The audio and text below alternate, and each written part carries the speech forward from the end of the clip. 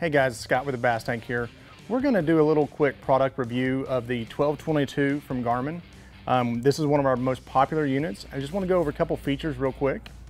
So this is a 12-inch screen. It is non-touch. We've got a multi-function knob right here, which means I can adjust my menu selections, and then the select is just pushing the button. Very quick to operate this unit with that.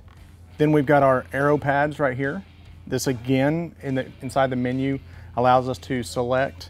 And then we've actually got a select button right here as well. And then we've got our normal features. We've got power, home. We can mark waypoints with this unit. It is a GPS unit. That means there is an internal GPS sensor in here, so you can mark waypoints with it. Then we've got our favorites down here. There's 4 buttons. They're hotkeys. And then we've got our SD cards right here. So this unit is a non-mapping unit. That means it doesn't have any contours or anything like that preloaded. However, with these SD card slots, we can add a map card later if we find out we want those contours and everything else. This unit is perfect for live scope.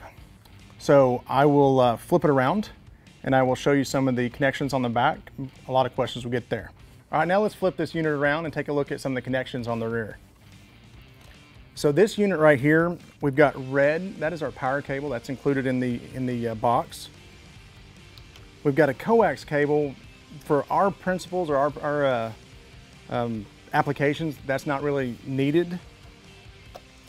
Now we've got NEMA. NEMA has been replaced by our Ethernet ports for the most part. NEMA is to share data between units, but really if we're going to share waypoints and video, we want to use our Ethernet anyway. One big question we always get is, which port do I plug this into? Electrically, these are the same. So if I've got my live scope or I've got a network cable that I'm connecting to another unit, it does not matter which one I go.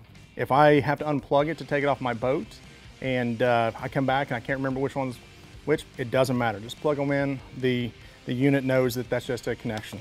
So that is the connections on the back. One thing you'll notice is missing is there's no orange sonar port.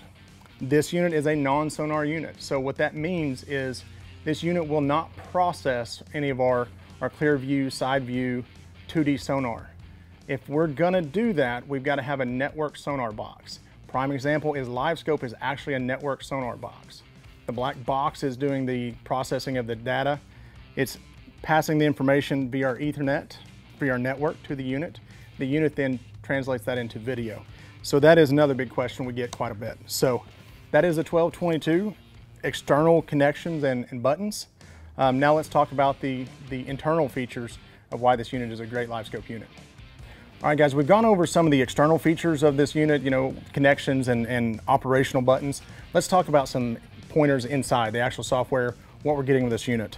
This is in the GPS map family. So any GPS map will actually network and share data, waypoints, video with this unit. So if you want to run touches for your other mapping and site imaging and things like that, you can do that. Drop this up here for LiveScope.